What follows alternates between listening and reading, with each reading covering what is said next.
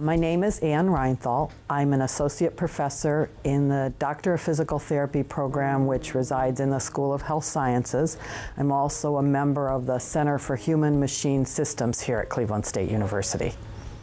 This is a collaboration between engineering and some of the healthcare faculty, and we look at how we integrate technology into human systems.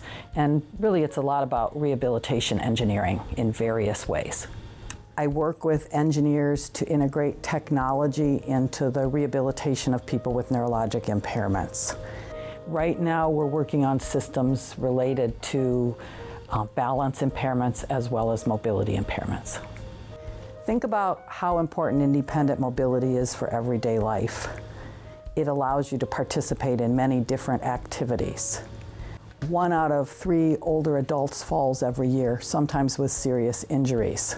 This often leads to a fear of falling, and this fear of falling then leads to a downward cycle of inactivity.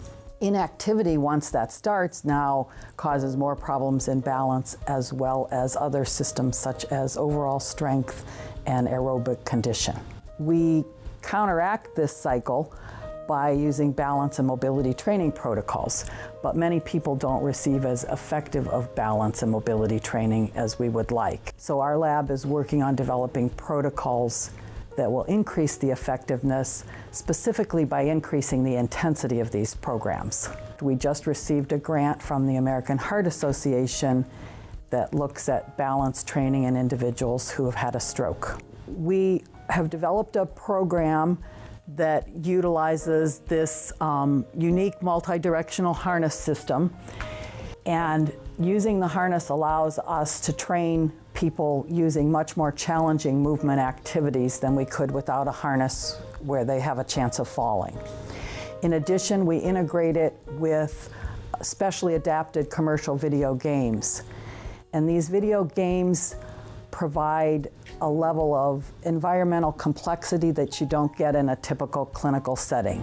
We have recently installed a multi-directional harness system in a nearby urban greenhouse. This allows us to have people garden who have mobility impairments and couldn't do so otherwise. We have a long-term goal of developing a harness system that can be used in multiple community locations that is both inexpensive and will allow people to do other activities such as Tai Chi or line dancing in addition to gardening. We hope that by integrating technology into our novel training protocols, we really do improve people's balance and overall mobility. This will result in fewer falls, increased activity levels, and a higher quality of life for the people participating in these programs.